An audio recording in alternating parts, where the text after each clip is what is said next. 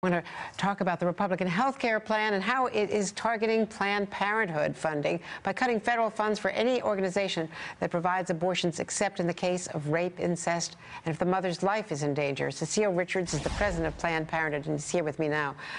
This seems to be aimed directly at Planned Parenthood. It is, and it's directly aimed at American women. You know, 1 in 5 women in this country go to Planned Parenthood for health care. And I think what's really important, Andrea, because it hasn't been explained well, we're not actually in the federal budget. What Paul Ryan is saying is that the 2.5 million patients who come to Planned Parenthood each year could no longer come to us to get preventive care, cancer screenings, birth control. And for many women, we're their only health care provider. And to be clear, for decades now, federal money has not gone, I don't think since the Hyde Amendment. That's correct. That's correct. Federal money has not gone for abortions. It's walled off. You raise money privately. That's exactly right. Federal funding doesn't go to abortion services at Planned Parenthood or anywhere else. We operate just like every hospital in America, every other healthcare provider. We simply get reimbursed for these services.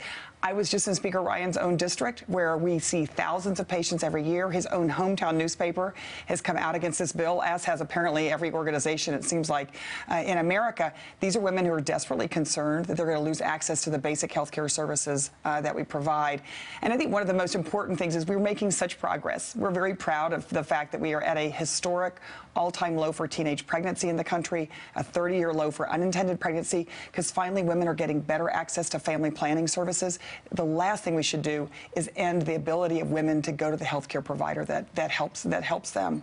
What do you say to those, Congressman Ryan and other critics, who say that money is fungible and that if you get this federal money for women's preventive care and health care, you can also use it to support your abortion services? Well, it's simply not true, and he knows this as well as anyone. Again, hospitals that provide abortion services, community health centers that provide abortion services, they are also reimbursed by the federal government for preventive care, just like Planned Parenthood.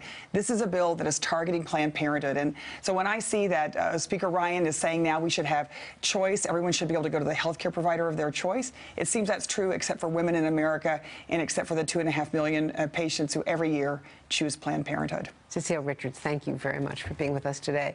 Hey there, I'm Chris Hayes from MSNBC. Thanks for watching MSNBC on YouTube. If you want to keep up to date with the videos we're putting out, you can click subscribe just below me or click over on this list to see lots of other great videos.